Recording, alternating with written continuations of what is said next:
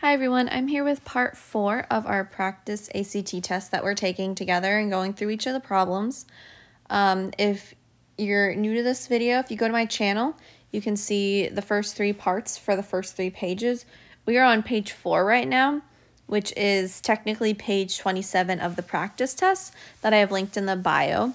Just a reminder that I'm not affiliated with ACT and these are not my questions. This is just from their website and I'm just doing them to help. So let's get started. Once again, I have all the answers circled from the answer keys, so we make sure we're getting back to the correct answer. All right, number 24. The set of all positive integers that are divisible by both 15 and 35 is infinite. What is the least possible integer in this set? So when they say divisible, that doesn't mean like, oh, I can do 15 divided by something. That's a number divided by 15 and a number divided by 35 to get a whole number.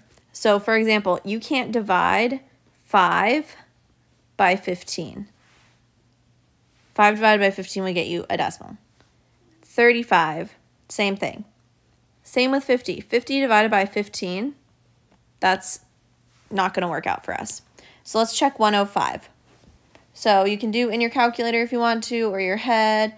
105 divided by 15 is 7, and 105 divided by 35 is 3. So it wants the least positive integer in the set, and this is the smallest number they give us in our answer options. So our answer is letter H. 25. In triangle ABC shown below, the measure of angle A is 58 degrees, and AB is congruent to AC. What is the measure of C? So on this one, because we know 2 of the sides are the same, that means that their opposite angles are the same.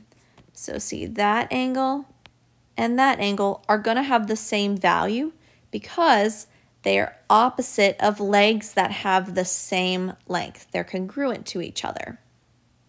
So let's figure out a triangle equals 180 degrees. So I'm going to go ahead and do 180 minus this A, this 58 here. So 180 minus 58 gets me 122. So B plus C equals 122. And B and C, both those angles are the same value. So let's just divide 122 divided by 2. So 122 divided by 2, and that gets me 61. So angle B is 61, and angle C is 61. Those are degrees. So our answer is letter D. About 1.48 times 10 to the 8th square kilometers of the Earth's surface is land. The rest is about 3.63 times 10 to the 8th square kilometers. That's water. If a returning space capsule lands at a random point on Earth's surface, which of the following is the best estimate of the probability that the space capsule will land in the water? So we want the probability that we land in water. So that's going to equal to basically how much water there is over the total. Well, it tells us our water is this. 3.63 times 10 to the 8th. Our total is going to be the land plus the water. So you're going to do that 1.48 plus 3.63. And the reason that I can just add those without doing anything with the scientific notation and exponents is because they both have to the power of 8th. So that means you can just deal with the decimal, and you don't even have to mess with the exponent. So let's go ahead and divide these two. 3.63 divided by 5.11 is, this came out to be 0.71 approximately. Change that to a decimal by moving your decimal place over twice. So I get approximately 71%, which is letter G. On the first 7 statistics tests of the semester, Jamal scored 61, 76, 79, 80, 80, 84, and 91. The mean, median, and mode of his scores were 79, 80, and 80 respectively. On the 8th statistic test, Jamal scored a 90. How do the mean, median, and mode of all 8 of his scores compare to the mean, median, and mode of his first 7 scores? So the first thing I'm going to do is I'm going to write right here, mean, median, mode. Okay, so I'm going to go ahead and write here his OG scores and here's his new scores. So it says his mean of the OG was 79, the median was 80, and the mode was 80. So let's write out all his scores. Here are all his scores, plus this new 90. Let's write that all out. So 61, 76, 79, 80, 80, 84. I'll put the 90, that's the new test score here. So we're writing it from least to greatest. So let's first find the mean. We're going to do that by adding up all these numbers and dividing them by how many tests there are, which is 8. So I'm going to do 61 plus 76 plus 79 plus 80 plus 80 plus 84 plus 90 plus 91 and divide that by 8. So we get approximately 80.125. So his mean is greater. So I'm going to go in and cross out letter A because it says the mean is equal. Your median, remember, is the number in the middle of all of these when the list is written from least to greatest. So let's see what's in the middle. 1, 2, 3. So it looks like our median is 80. So I can cross off B and C. Now we just got to find the mode. The mode is the number that occurs the most. Look at your list of numbers. The numbers that occur the most is 80. There's 2 of them, 80, 80. So our mode is equal, so that gets us our answer, option E. All right, 28. The solid rectangular prism shown below was built by alternating congruent black cubes and white cubes, such that 2 cubes of the same color have at most one edge touching. What is the total number of white cubes that were used to build the prism? So the first thing I'm going to do is, this is a solid rectangular prism. So when I see solid, I think of volume. The formula for the volume of a cube is length times width times height. So let's count. This is our length. We have 1, 2, 3, 4, 5, 6, 7 blocks. Here's our width. We have 1, 2, 3, 4, 5 blocks.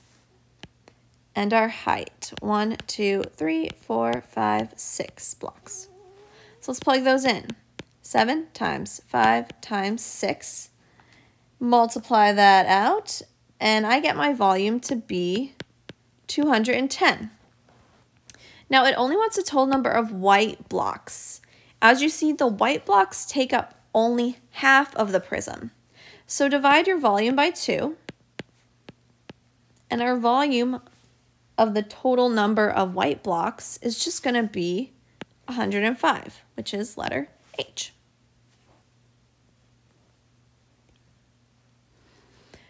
One side of square ABCD has a length of 12 meters. So I'm just gonna start drawing these photos. CD. So the length of 12 meters.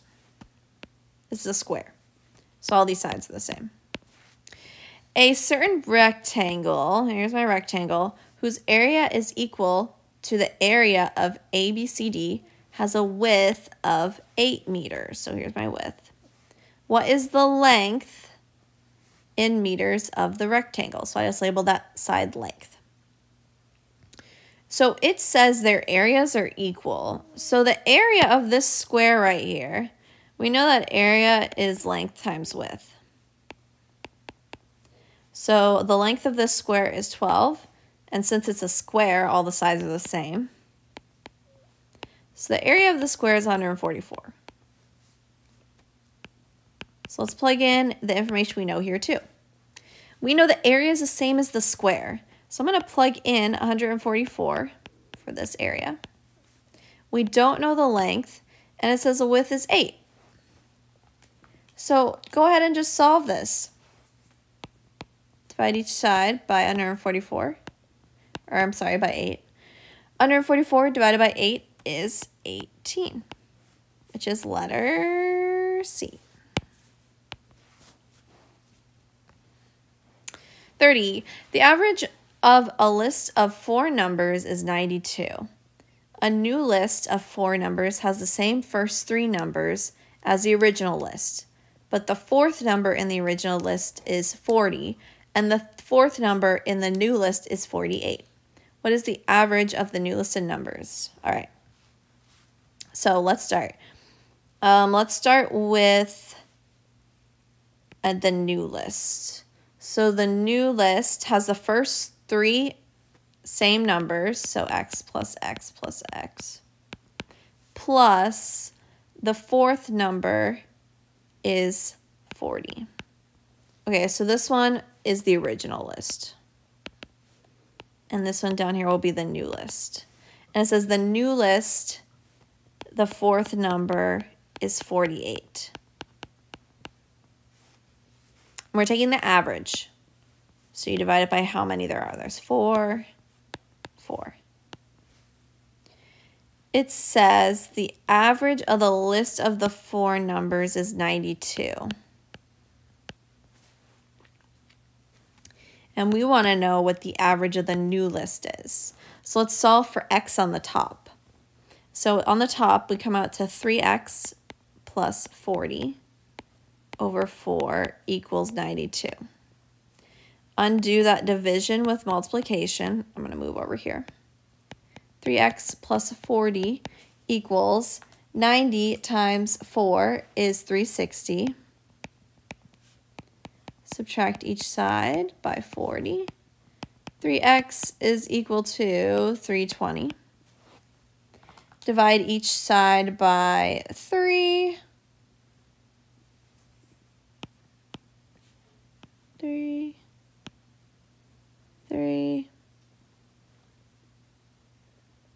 Oh, and I don't know where I got that 90 from. I apologize. That should be a 2. I was wondering, I was like, why is this not coming out? Sorry, 92 times 4. Let's fix that real quick. That's 368.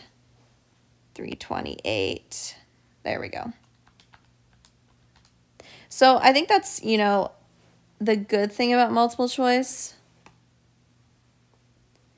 is that you can kind of like see what mistakes you're possibly making. So I got 328 divided by 3, and that gets me 109.3 repeating. 0.3 repeating. Let's put that there. Awesome. And then you're just going to plug it in for all those other x's.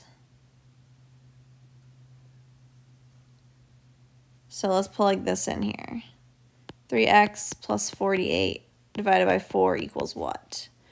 3 times 109.3 0.3 plus 48 over 4. Do that in your calculator, times 3 plus 48 divided by 4. And you get, this comes out to be 94, which is letter H. So I apologize for the mistake there, but easy fix. Last one. The vector I represents 1 mile per hour east. Okay, this is I. 1 mile per hour east. And the vector J represents 1 mile per hour north. Mile per hour north. Maria is jogging south at 12 miles per hour. Which of the following vectors represents Maria's velocity in miles per hour? Which one? All right, well, if she's going south, that means she's going the opposite of J, which is negative J. And she's going 12 miles per hour. So this would get me negative 12J, which is letter B. So I think we're officially halfway through the test now. We have 30 more problems. Stick with it. I think this is good practice for your ACT, and just keep trudging through it. Thanks for watching. Hope this helps. Subscribe if you want more videos.